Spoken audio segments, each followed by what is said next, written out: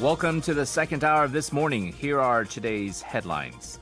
A key ruling Democratic Party official has urged the main opposition to select lawmakers to sit on the recommendation committee for the head of a new independent investigative unit probing corruption among high-ranking officials.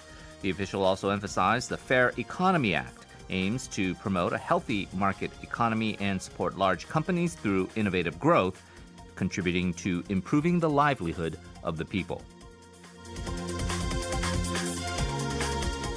Travel agencies have been suffering revenue losses since the COVID-19 pandemic, and Chayu Tour, once the third largest agency in Korea, has shut down its headquarters office in Seoul's Chunggu district, completely halting its offline business. This move comes after downsizing staff members from 132 last year to 33 in the first half of this year, and finally to sending everyone on leave without pay this month. 600 travel agencies have shut down this year, and larger companies have also been suffering earning shocks every quarter since the coronavirus outbreak. U.S. Democratic presidential candidate Joe Biden maintains his lead against Donald Trump in a Washington Post ABC News poll from October 6th to the 9th. Biden led Trump by 12 points, 54 to 42%, garnering support from women, minorities, and moderates.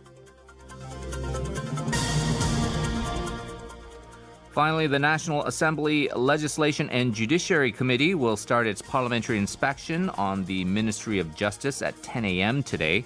The topic is most likely to revolve around the various speculations against Justice Minister Choo Mi-ae and her son's alleged preferential treatment during his military service in 2017.